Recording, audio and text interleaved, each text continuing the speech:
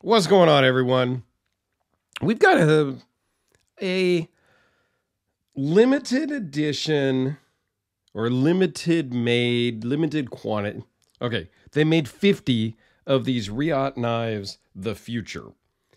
This one has been modified and customized beyond what you get from the factory. This was sent off to a third-party modifier, customizer, if you will. So let's talk about that. First off, what do you guys think about modifying a 1 of 50 knife? Is that a good thing? Is it a bad thing? Or do you just not even care? That's the first question. Excuse me. So this is mine. I actually got this in a trade deal. I had something that I was, listed for sale. And the owner of this reached out and said, hey, would you be interested in a trade? And I said, probably not, but, send it over. Send me some pictures. So he sent me some pictures and a quick little video of this bad boy. And I said, well, I will be interested to check it out, but likely not something I want to own and keep in my collection. So I figured I would trade it, do an unboxing video, and do a full video, and then sell it. Because I thought this might be easier to sell than the other knife that I was selling anyway. So we did a trade plus a couple of bucks in cash, one way or the other. And I ended up with this Reate Knives, the future. So let's talk about what you get. So you get a metal certificate of authenticity, which gives you some details. This is number 37 of 50. A nice zippered pouch, a cleaning cloth, and some extra hardware for the pocket clip, I am guessing. So, and then a washer for inside, even though this runs on bearings, in case you need a washer. I don't know. I didn't take it apart, but that's what you get when you bought one of these. These were $680-ish new. They are sold out everywhere. But if you are interested, I got one. I could be persuaded to part with this. Yeah, I'm going to list this for sale because it's not something I'm just going to keep. That's all. So I don't know, maybe $600, 550, 600, something like that. If somebody's interested, hit me up. I will come up with a real price and probably post it on Facebook and Instagram here soon after filming this video. So it might be gone by the time the video posts. I don't know, but we'll see if I get around to it or not. But if you're interested, hit me up. Email is down in the description. Let's dive right into the specs. It's 5 inches closed, 8 3/4 overall. It also does come with a microfiber bag. Let's get that out of the way. 3.73-inch blade with a 3.86-inch cutting edge. That's because I measure from the shortest piece of the blade so that you know what is really sticking out. This is a Damasteel blade steel. 0.154 inches thick, 0.511 overall thickness minus the clip. Runs on bearings and weighs in at 5.4 ounces. So it's not super light, but it's not overly heavy either. Now, what's interesting about this knife, one of the things is it's an integral or an integral, depending on how you pronounce it, which means that the handle is one piece of titanium. It's a solid piece.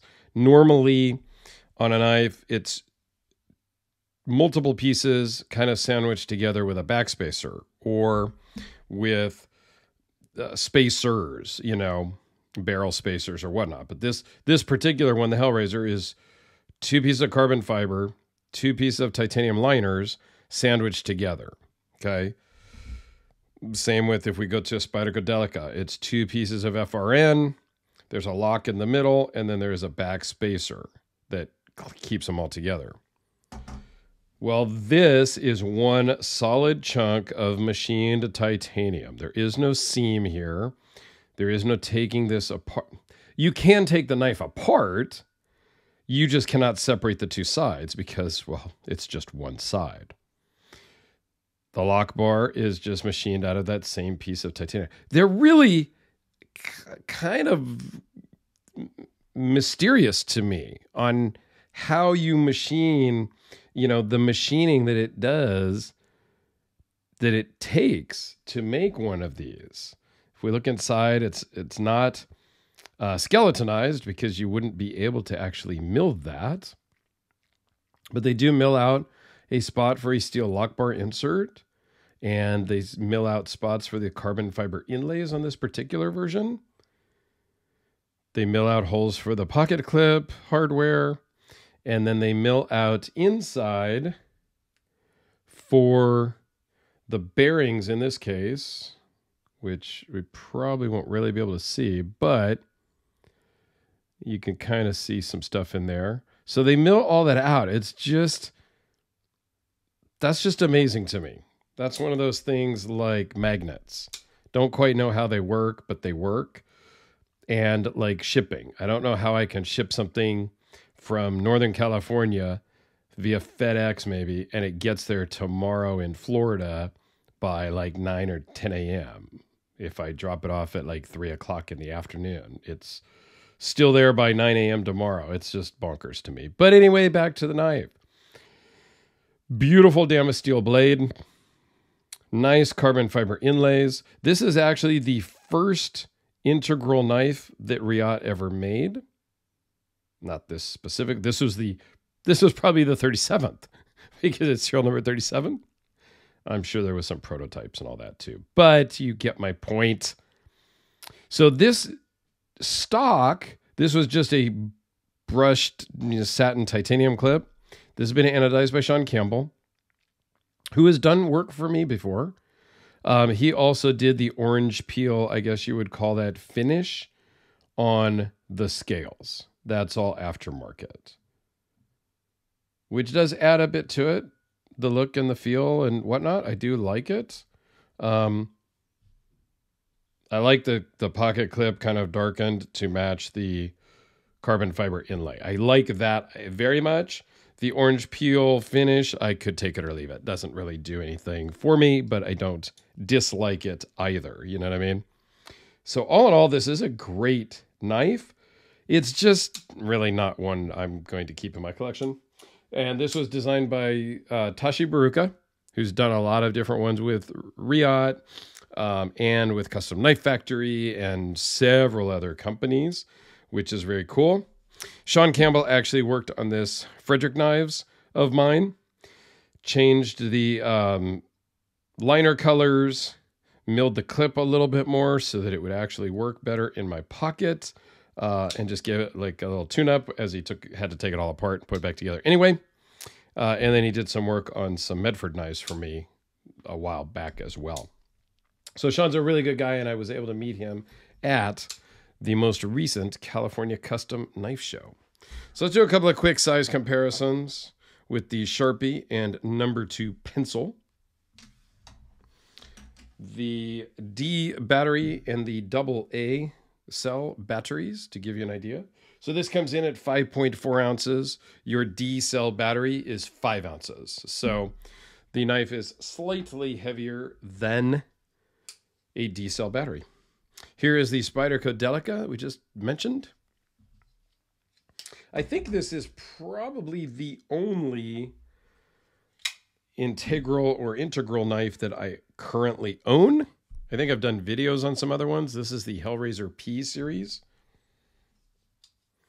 And for grins, we'll do the Kubi KB237, still one of my absolute favorite budget knives at under $50. I think this configuration all black is 44 or 48.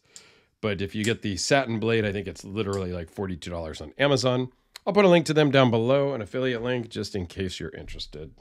But there you go, the Tashi Baruka designed Reate the Future.